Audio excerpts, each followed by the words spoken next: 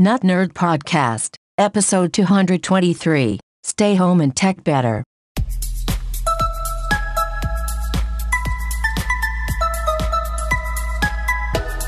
Welcome to the Notnerd Podcast. I'm Nate Heath, and we're here to help you tech better, even in these wild times. Here with me, virtually, as rarely, Mr. Dave Baylor. Well, hello there. I see your little picture there on my computer screen. You look Yes. bright and cheery in your studio at home. So yes, we are recording virtually because who knows? I have a cold, but it could be so much worse. So there's no sense taking a chance. We have quarantined Dave permanently. Yes. I'm looking for replacement co-hosts just in case. I'm down in this little hole. I can see light at the top of the hole. Yes. Well, hopefully the ball and chain don't make too much noise on the recording today. Yeah. I've secluded myself into a far-flung reaches of my lakeside mansion. So hopefully nobody comes over and bothers me. Yes, well, listeners, unless you are living under a rock, you can probably imagine there wasn't a ton of technology news this week, but we do have a couple things, and as always, we wanted to come together and just talk through them. There is some tech-related and some resources related to COVID-19 and everything going on, but we are in Oregon, which is yesterday. The bars and restaurants are shut down for dine-in, and who knows how long this is going to go on, I should say. I can't even talk anymore after this quarantine. Yes. We actually have some friends in town.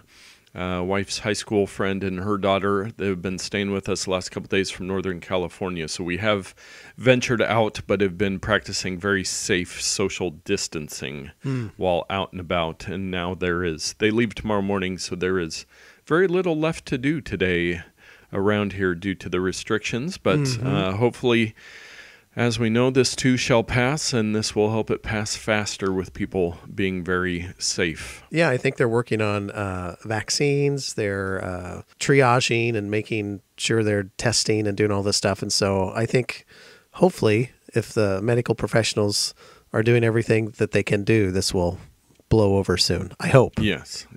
And as long as people can stay calm and conserve your toilet paper, we should be fine. Yes. Well, I do have a couple pieces of follow-up. There was, this last week or two, there was a ton, somebody got a hold of a beta build of iOS 14, which isn't coming out until the fall, and there was a ton of stuff that was found within that as far as new features coming and all these things. And one of the things I just wanted to briefly mention, because I'd rather just wait till it's here to talk about it, is we've been talking about the Mirror.co and what was that one last week? All these different fitness machines for in your home. Like, I can't remember the name of it. Yes, the Peloton type of devices where you can train at home. Well, one of the rumors is that Apple is developing a fitness app for iOS 14 that would allow you to download workouts and do all kinds of things like that. And it is codenamed Seymour, Seymour Butts. But yeah, fit or fitness when it's released. So it'll be interesting to see how that plays out when they release that, comparing to all these other services that seem to be hot right now. They're all pretty expensive, but if there's an app on your phone that gives you workouts and everything, that could be pretty convenient. Yeah, I'm looking forward to them integrating some new features into the watch, into the phone ecosystem. My Apple Watch, in comparison, I've been having some issues with it. Uh-oh. And the Apple Store shutdown has not been helpful because I wanted to just take it in there and say, hey, but I tried a virtual thing, and it was kind of neat, just kind of a little sidestep. The Apple technician was able to do a diagnostic test remotely through my phone to my watch, which was cool. I had to go to a certain section in my phone. Yeah. I'd never done it before. She said, click this, do this. And I did it. And I was like, I didn't even know this was in here. And, 15 minutes later, it was done. And she said, there's nothing wrong with the battery on your watch. I'm like, I think there is. So what it's doing is it's charged at 100%, and around 60%, it just dies. Oh, no. So I don't think it's reporting the right charge to begin with. And so I did the nuclear option, and I unpaired it, erased it, and started over again. And now it dies about 72%. So oh, jeez. That was actually less helpful. Although I think it's more accurate readings. Oh, wow. Oh, that's a bummer. Yeah. So anyway, I'm unable to take it into the store because all the stores are closed. Yeah. So I'm just going to have to write it out, I think. Interesting. Well, hopefully you can survive with that. Yeah. First world problems. Yes. One thing, I think we've done it each year. Spring is just around the corner, and we usually wait till about May to actually bring ourselves to do it. But we like to do one episode a year where we kind of talk about how many apps we have on our phone and the possibility of doing a spring cleaning. Now, last year I was trying to remember, we both had a lot of apps on our phone. Yes. I think I have the number somewhere, but I think we pared it down to, what did we try to get to? Like 170, 150 or something like that last year? I was going to say 250, but maybe it was lower than that. Yeah. I'm not sure. Yeah, so let's, and since we all have a little more time on our hands, we'll probably be using our phones a little more than we usually do.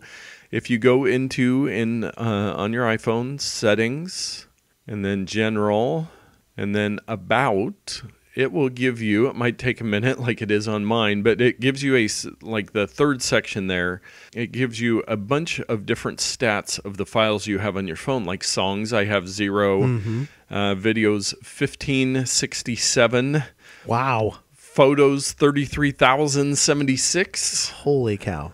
And then comes the applications. Drum roll, please. All right. I currently have 366 applications on my phone. Oof. That is a lot, my friend. Yes. But I'm afraid in this contest you are not the winner, or maybe I'm the loser. Just going down my list, I have 0 songs also. I don't subscribe to Apple Music, and apparently you don't download them to your device. No. Videos, I have only 49 videos on mine because I archive mine in Google Photos, so I don't keep them on my phone. 189 photos. Applications, oh, wow. Drum roll, please. 491 applications on my phone. And the great thing is I still have almost 70 gigabytes of space to put more applications on there. Yeah, yeah. Wow, yeah, I've 491, my pile of shame. I've still got 122 gigs free on my phone. Yeah. 366. Now, I know there's some apps that I don't use on my phone that I could probably offload, but I do have the space available, so that's not an issue. Finding apps, but most of the time now I just use the spotlight where you pull down from the middle of the screen and start picking, or even the Siri suggestions of apps. It's usually the recent apps I use a lot. My front page I keep pretty organized with probably the apps that I use the most, so I'm not having to swipe around. Now, I know we've gone over this in past years, and Dave, like, how many pages of apps are you at right now? Oh boy, let's see here. There's my page you 1. Count that high in your current health state. 7, 8, 9, 10, 11, 12, 13. So there are 14 pages, but I have folders full of other apps. Wow. So the 14 times the number of apps you can fit on a screen does not equal 491. So I have a bunch of folders. Like on my, what I try to do is my main screen are the apps I use regularly. My second screen is my Google screen. Every Google app is on there. Now I could put those in a folder too to save space. And then the next screen is all of my primary folders where I've got like buy and sell, create, my drone folder with all the drone apps, eating, finance, on down the line, all the different categories of apps. That's where the next one. And then the rest is just a hodgepodge of random stuff that needs to be organized. So I've got like over 10 or 11 pages to organize. So typically how it gets this full is I like to evaluate applications, and I'll download some free ones. I listen to a bunch of different boards that say, hey, this app is on sale, or this app is for free, or whatever. And so I download them to evaluate them. And then 1, I never get around to evaluating them, or 2, I evaluate them and never delete them. So they just pile up. So that's my problem. Yeah. So it's a good reminder. And what actually prompted me to think about doing this, one of the other rumors in iOS 14 is that they are, really the way apps are organized hasn't changed since the iPhone was released. And there's some hints that there will be a list view, much like you have on your watch. Now, that would be a very long list for you, but it does look like there might be some, like recently used would be up at the top, or Siri suggestions. If you're near a McDonald's, that one might pop up near the list, top of the list, stuff like that. Right. So we will see with iOS 14, which will most likely be released in the fall, if that gives people another option. But yeah, I don't know that I need to. There are a couple apps that I've downloaded, much like you, where it's like, oh, I want to check this out, and I haven't gotten around to checking them out yet. But it is, you just kind of have to evaluate it for yourself.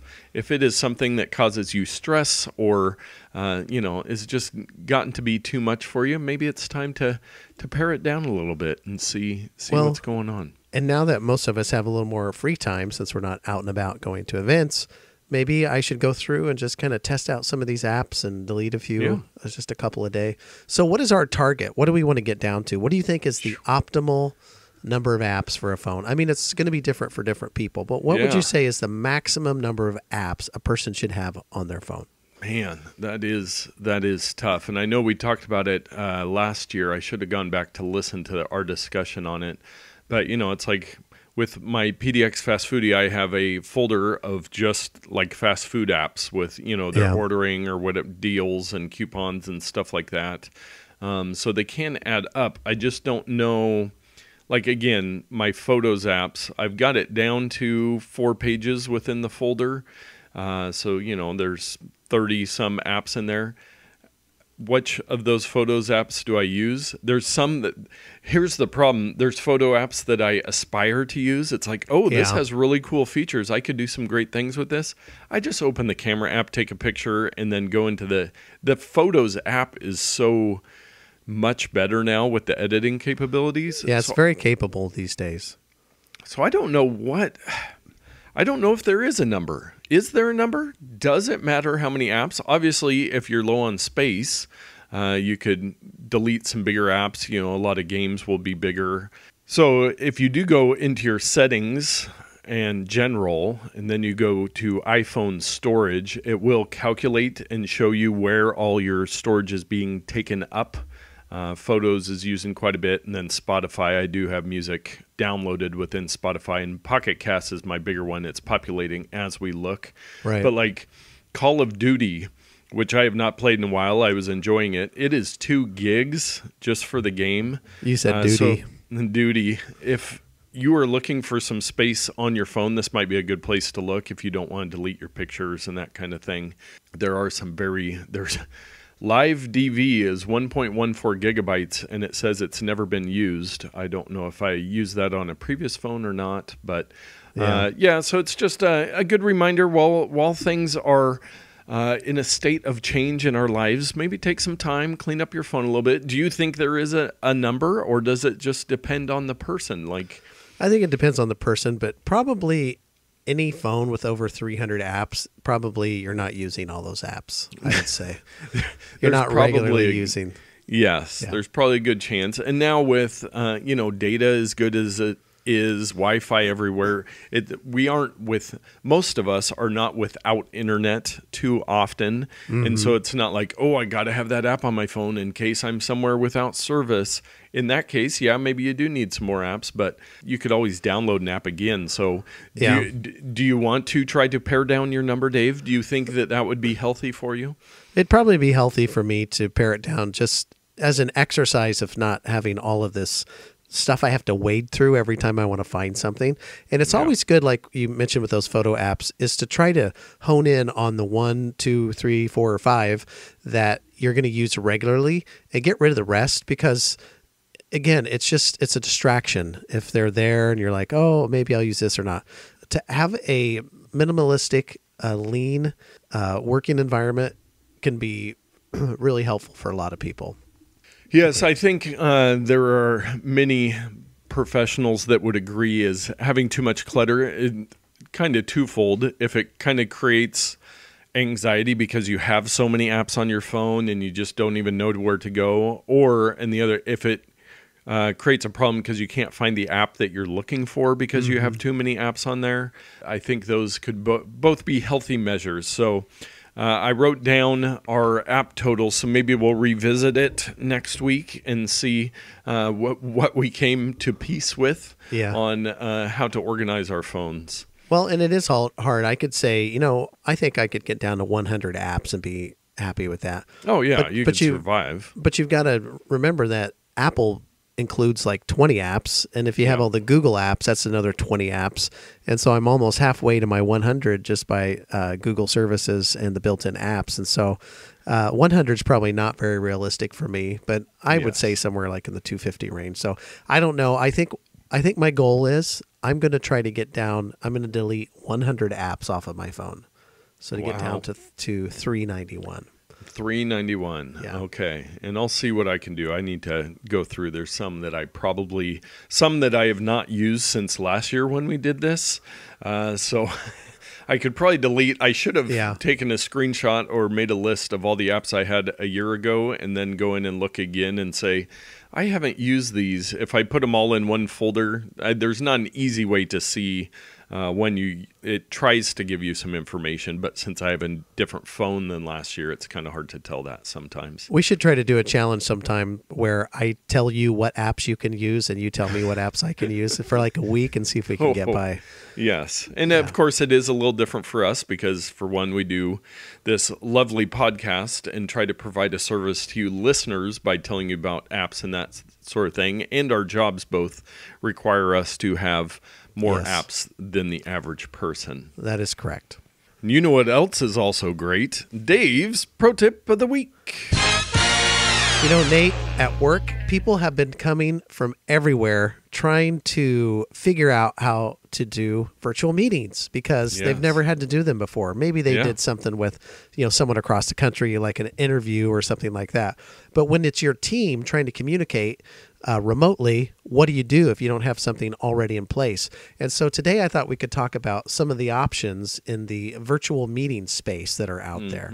Now, the first and foremost, I would say, you and I are using it right now, and that is Zoom Meeting. It's just zoom.com, I think, is the website. Zoom.us. Oh, zoom.us. Yes, my mistake. So Zoom is a great technology, and we've talked about it before because there was this kind of scandal where they were leaving some ports open on people's computers that nefarious people could have utilized to get into your computer, but that's all been fixed. On their free tier, you can have up to 100 different people connect to a Zoom meeting, and it works as expected. You can use your built-in camera on your laptop, or you can use a third-party camera that you plug into the back. The audio is nice and clear and goes through well. And what's great also is, like Nate and I, we can record both channels so that if later we wanted to synchronize the audio or if we wanted to record the video and play it back later, we certainly could. And so it's a very full-featured and professional video conferencing solution. Well, let's say you don't want to be that professional or you have other needs and you want alternatives. Another great alternative, look no further than Google. Google has Hangouts, and over the years they have added and subtracted many of their video conferencing tools. There's like Ello and I can't even remember. Allo, Ulo. Yeah, all their different things, but they've pretty much settled on Google Hangouts. And this is free to use if you have a Gmail account, and you can connect multiple people. In my experience, it works quite well depending on the Wi-Fi capabilities of the people connecting. You may experience some dropouts or some video frame rate issues, but for the most part, it works really well. Yeah. And it's free and easy to use. And you can get an iPhone app and put it on there so that you can do it mobilely. And then there's kind of the big brother that pretty much started this all a number of years ago and has recently been purchased by Microsoft, and that is Skype. Skype is the granddaddy of video conferencing. And I'm not sure what all free tier features that they have. Like, I don't know how many different people can connect on the free tier. But if you just want to go one person to another person and you both have Skype accounts, it is super simple to use. You can do desktop computer sharing with it. You can chat, like typing text message in addition to the audio video. You can share files back and forth. It's really a robust platform for doing video conferencing. I'm also going to mention that for most iPhone users, FaceTime. Yeah. I used it this morning with our friend Tyler. He was at work. I was at home. We FaceTimed. It worked well. The quality was good. It's very simple. Now, recently, Apple has increased the number of users that you can do a FaceTime connection with. And I can't remember what it is. Is it 32? Is that the number? I think so. The group FaceTime. Yeah. Now, honestly, I've not tried it with more than just one person. Have you done multiple people in a FaceTime chat before? I have not on FaceTime. I've seen it done, but I haven't had any need for that, but it is a good option. I will jump in real quick. You did mention some real-time follow-up that Microsoft recently bought Skype. That was 2011 when that deal went through. So recent is a relative term. Yes. Skype, though, was founded a number of years before that. So yes. But you're right.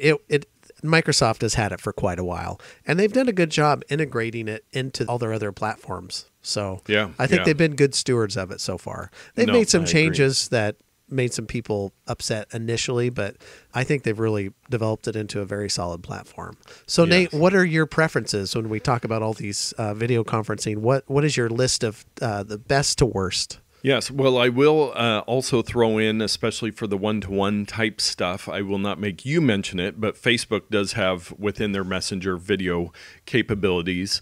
And I will say I use Skype, the chat function on a daily basis, but the video function probably about once a week. One of the projects that I'm working on, the guy that I'm working with, we work through Skype. It seems to work well for that. Zoom, I think I made it a pick of the week too. Yeah, you did. Previously. And I have done webinars with over 50 people for some training that I've done, multiple of them. You can record it all I think Zoom would be my choice for the business type experience.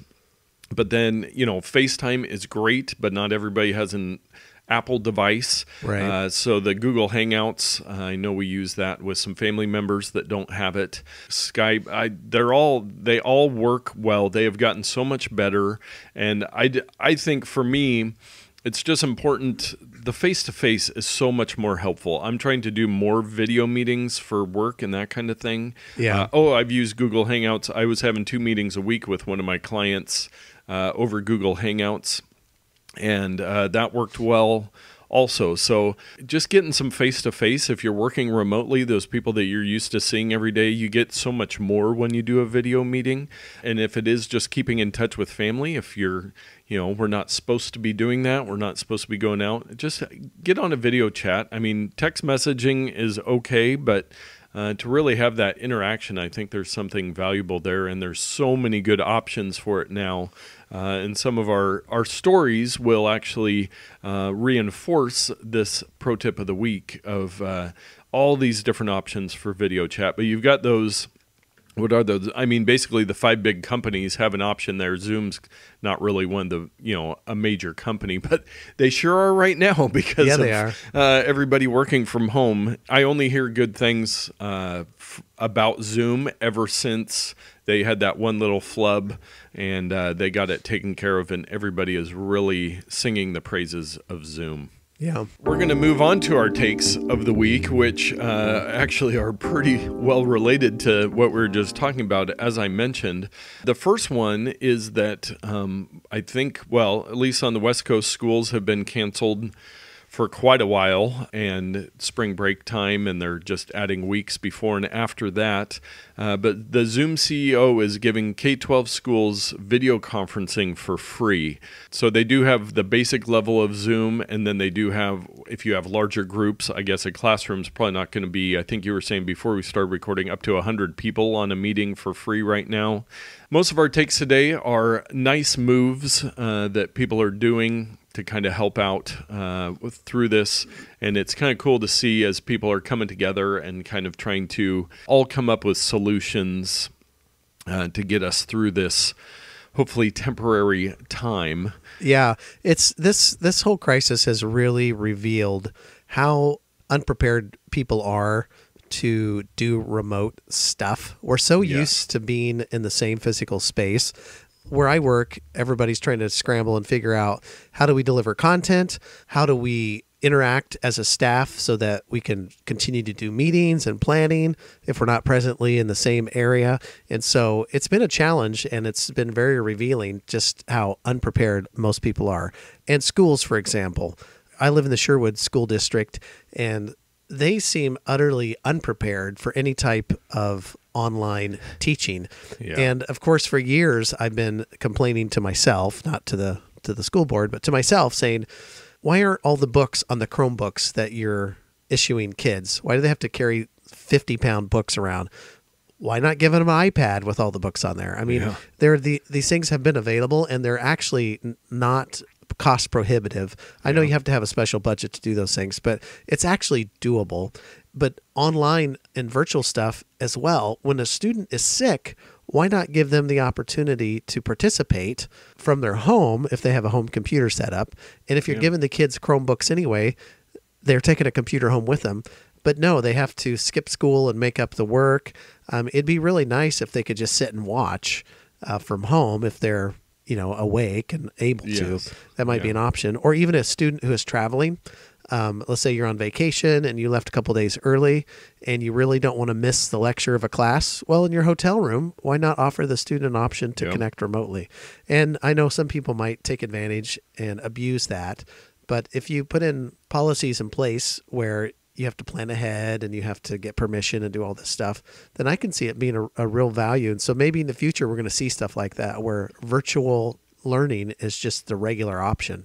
Yeah. Well, and we've seen it a lot with colleges and stuff like that. And a lot of them are moving to fully online now. And so I think, of course, this will pass and we will put all these preparations in place, and then hopefully we won't have anything like this again for a long time, and then the technology will have all changed again. That's part of the problem. How much money, it's like in Oregon where we get snow one day a year, how many snowplows can you invest in when you only need them for one day a year? Yeah. So you run into some of that sort of stuff, but it is nice to see that some of these companies are trying to help these schools navigate this craziness. Yeah. And another thing that we didn't mention before on the video conferencing stuff, one of the things you need is a good or at least decent internet connection. That meeting, those weekly meetings I mentioned before, one of the guys is in Northern California, a little bit rural, and just has the worst internet connection. So he'll just freeze up for a minute at a time. And this wouldn't necessarily help him, but several of the major internet providers in the U.S. have offered either free Wi-Fi or removing data caps. So like T-Mobile's removing the data caps on their service. Yeah, my kids have enjoyed that. They're like, oh, free unlimited. Yes, go for it. And Comcast, it's not often that we talk about them in a positive note. They are offering free public Wi-Fi for 60 days. So you will often see, especially if you're a Comcast customer, when you're out and about, the Xfinity Wi-Fi that shows up in your Wi-Fi list. Well, even if you are not a customer of Comcast Xfinity, you can still use their hotspots. Now, one of the articles I read said it was just for the public ones, so not everybody's house that. It's kind of complicated, but your router broadcasts your home Wi-Fi, and then completely separate is this Xfinity Wi-Fi, which a lot of people turn off, but at least for the business ones, so out and about, business internet, if they have that. Like if you're walking by Starbucks and you see the Starbucks, but you also see the Xfinity Wi-Fi, you could potentially connect to that Xfinity Wi-Fi for free. Yes. So several of the companies are doing that. So if you do need internet connection, there are some options for that. And if you have any questions, just let us know. Verizon's also doing a moratorium on late fees and disconnections. T-Mobile, as we mentioned, unlimited smartphone data to all current subscribers, and increase the data allowance to schools and students using their digital learning programs. Cox is doing something as well. So that is a helpful thing, because as we are stuck at home, the internet becomes ever more important. Yes. Yes, it is. And you mentioned it before, the Apple retail stores have And interestingly enough, all the ones in China are now back open, but the rest of the world, they've closed all their retail stores, so they are really working hard to provide good options. Now, there have been some rumors they might even, as soon as this week, announce some new products. There were some new Beats headphones, but I don't really count those.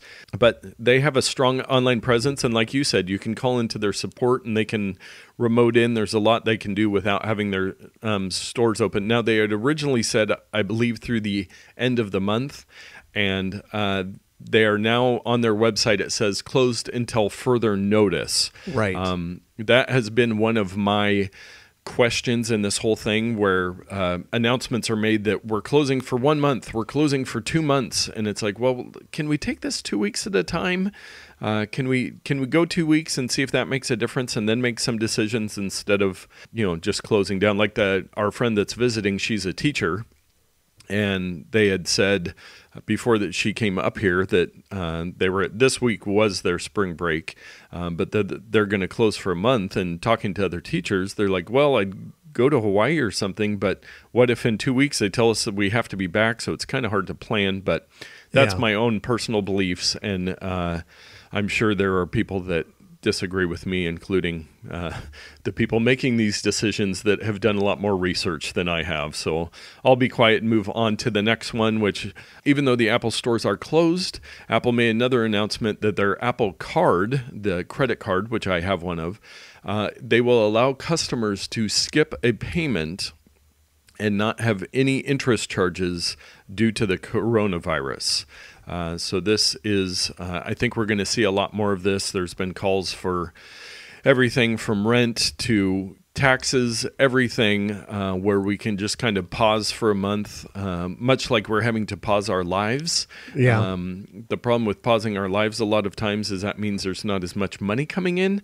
And so there are many efforts to try to help that, but the Apple Card is one that I saw. That's pretty cool. Yeah, the last take I have here, there are a lot of these things popping up, but somebody had made a Google Sheet. They have now moved it to a website because the Google Sheet kept crashing because so many people were accessing it. But it is just a major list of educational resources. It's just basically a spreadsheet that goes on and on forever of free resources that have been made free for educational type apps. So you can go in there, click the link in the show notes, and go through there and just find some cool stuff to add. It's another 100 apps to your vast list.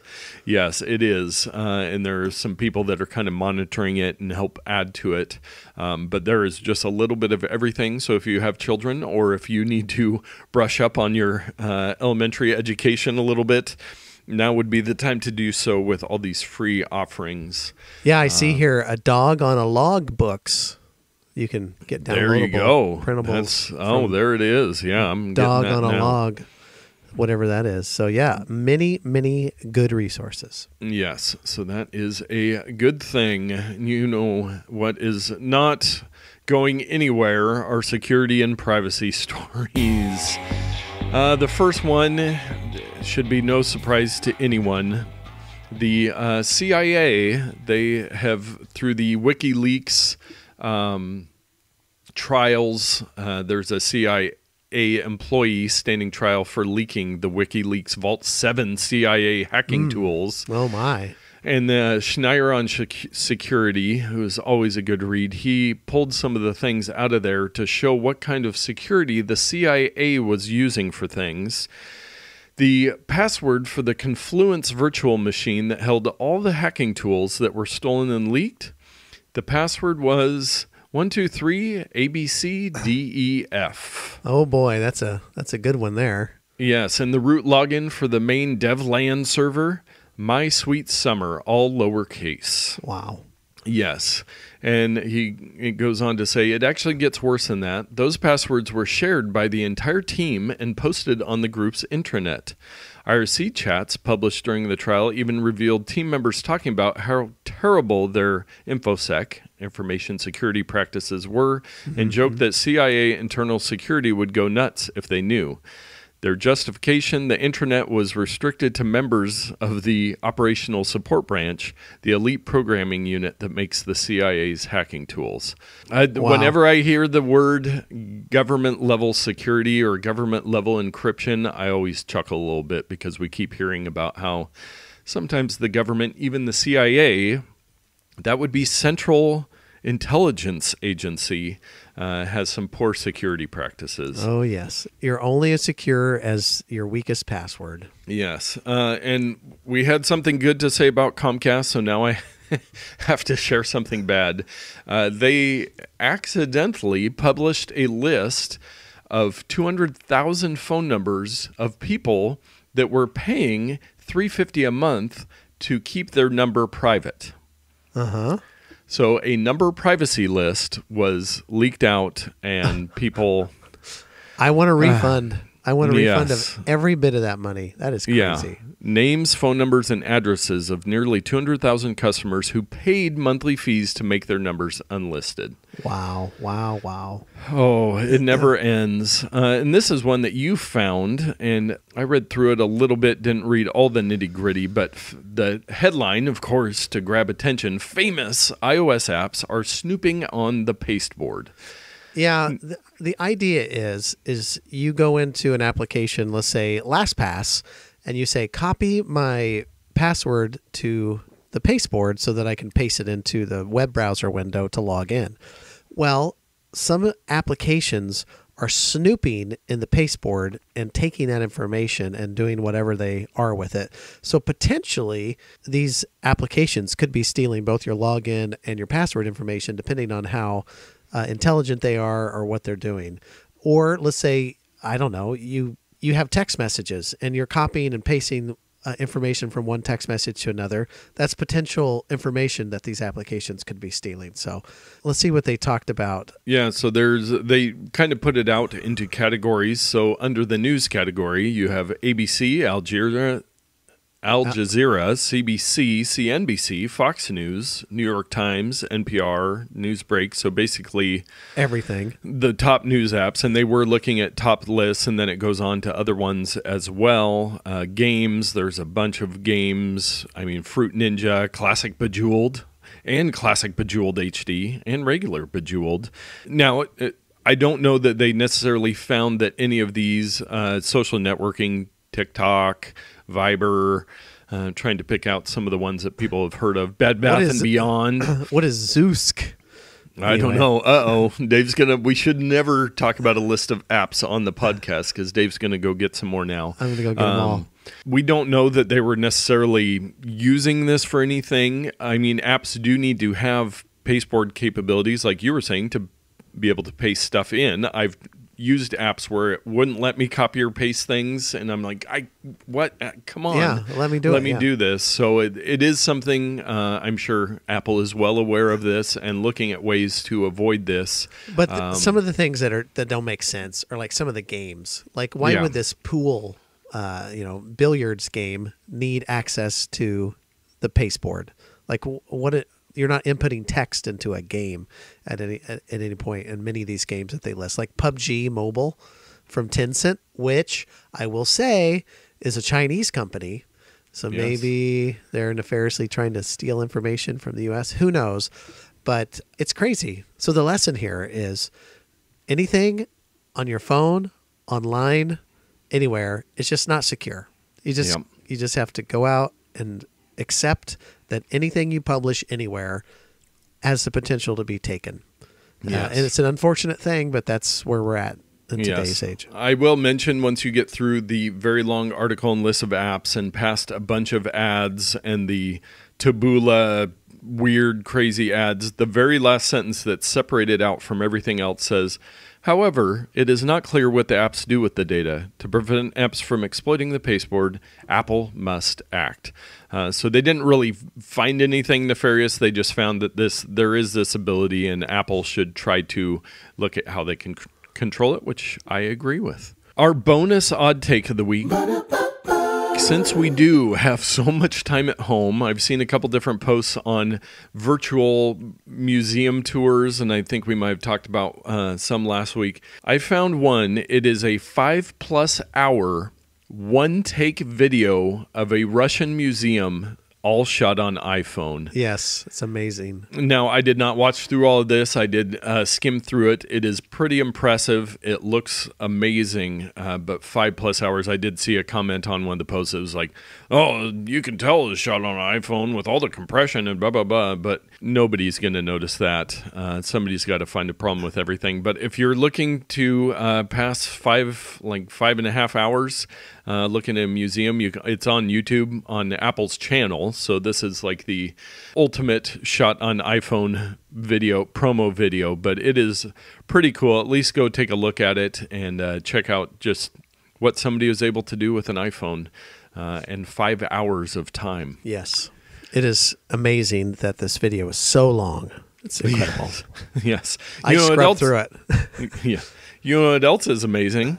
Our picks of the week. Now, I might be getting into trouble for kind of re-picking this item, but I've been using it recently, and I found it to be quite useful.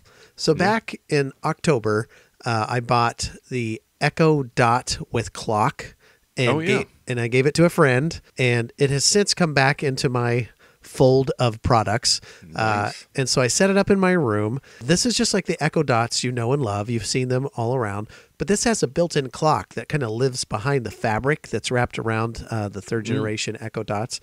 And I just wanted to say, having that clock there is so helpful. Yeah. You look across the room, you look at the time. You don't have to ask her what time it is. I mean, it's just one of those things that just makes sense. Now, unfortunately, it's only available in the sandstone color. I wish that they would add a few more colors options. But Echo Dot, we've picked it before. We've talked about it before. But if you are in the market to get a new one, I would recommend springing for the extra. I don't even know if they cost extra. Let me check here real quick. Yeah, they're $10 extra for the one that has the built-in clock. And like I said, it only comes in the white sandstone type color, so that may not fit your aesthetics, but it's super useful to just look across the room, see the time. It eliminates having to have an alarm clock in your room displaying the time. So the Echo Dot with clock. Nice. Clocks are useful. My pick of the week, now off the podcast, friend of the show, Todd, has recently also purchased a 16-inch MacBook Pro, which includes the Touch Bar, and we've been helping him with various things as he moves to this new world of computing in the Touch Bar. And I was listening to another podcast, and I wish I used the Touch Bar more. I just forget because I'm so used to my workflow and using the keyboard and the trackpad and everything. There are some useful things. Well, I found a very useful little free utility for the Touch Bar, and it is called POCK, P-O-C-K. And now what this does is it basically takes your dock, you know, either on the side or the bottom of your Apple computer where you have all your applications, your open stuff, and puts them all in the Touch Bar. So you can just simply click on whatever. You can customize things, you can add things, you can subtract things. But I've been playing around with it some, and it is just a really nice free little utility, something different to do with the Touch Bar. I looked at some other articles for, you know, helpful Touch Bar apps, and it was like, there's one where it'll do the little Knight Rider red light, cool. The Google when the internet disconnected, the little dinosaur game. There's some very playful things, but it's open source. It's a really great little utility. I've actually hidden my dock now on my computer, so I have more room on more room on my screen, and then I can just control all my apps from down in the Touch Bar. That sounds really cool. And as a desktop computer user, it makes me want to spur Apple on to developing the Touch Bar in the Bluetooth wireless keyboard. Yeah. A lot of people have talked about that. If you could have that Touch Bar experience on an external keyboard, then desktop users could do fancy things like this as well. Yes, yeah, because and even I'm at my desk most of the time, and a lot of people that have a desk set up with external monitors or whatever, they'll use an external keyboard. I just use an external mouse with my normal keyboards, so it's not for everybody, but it is a nice little option. You can always start it up. I was wondering if when I installed it, if I was going to have to do a reboot and a bunch of weird stuff. Nope, you just download the application, you start it, it pops on there, you can quit the application, go back. That's amazing. If you have a touch bar, check out POC, and we'll have a link in the show notes. Our Ramazon purchase of the week. I did see an article that Amazon's hiring like 100,000 more employees. Yeah. They're becoming very vital in this time of not going out to the stores. And surprisingly, I haven't ordered anything on Amazon since this whole shutdown. Yeah. Normally, I'm ordering stuff once a week, so I need to get on the train. Yes, you do. Well, maybe this will be something you would like to purchase.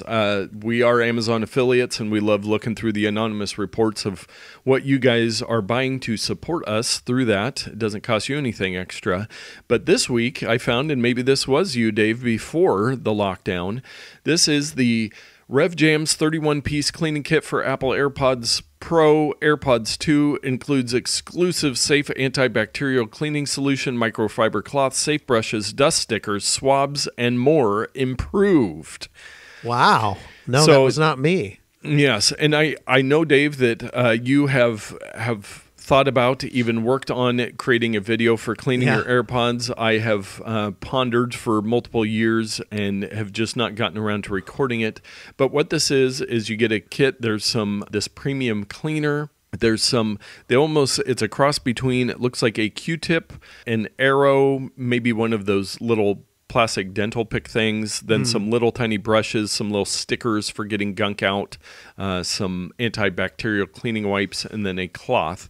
I don't know that you would necessarily need this, but it does look like there are some good tools for doing this. And I'm going to... with the current crisis, I might have to change my strategy, because one of my strategies is to tear off a little corner of toilet paper and rub around in there, and it's at such a premium, I'm not sure I can afford to clean my headphones with toilet paper these days. It needs to clean other areas, if you know what I'm saying. Yes, and since we are not in the same room, Dave, I just texted you a picture of this to ask, what would you pay for this? Well, this is neat. Like you said, it's got it looks like a makeup kit, honestly. Yes. It really looks like a makeup kit. I'm going to say this thing is like $9.99 for this kit. Pretty close. $11.99 is the current price on Amazon. It is available via Prime. It looks like it was at $10 for a while. It's been around since May of 2017, so this is not a new product.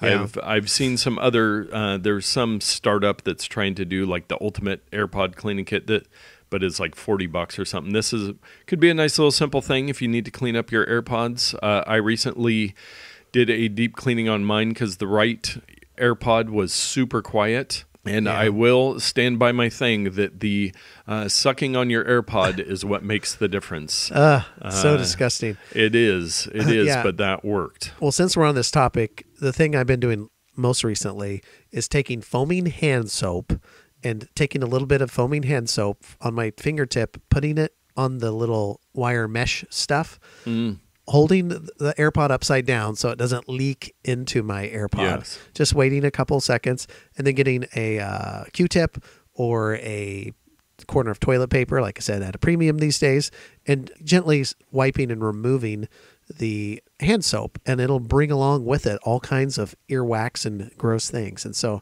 that's my preferred method. But yes, I do occasionally have to suck on my AirPod just to make sure there's good airflow coming through there. Yes. Okay, well, with that, we are going to wrap up this episode of the Notnerd podcast. Thank you so much for listening. Share it with a friend. We've all got a little more time on our hands, most likely, unless you have multiple small children, then your time is a little different now. But listen to the podcast, share it with a friend, and take care of yourselves. Now, stay home and tech better.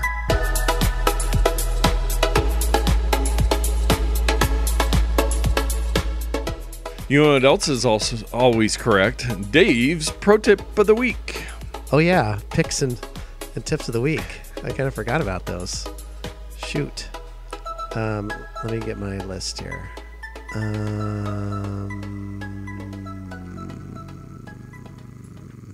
Do we know anything about fake news?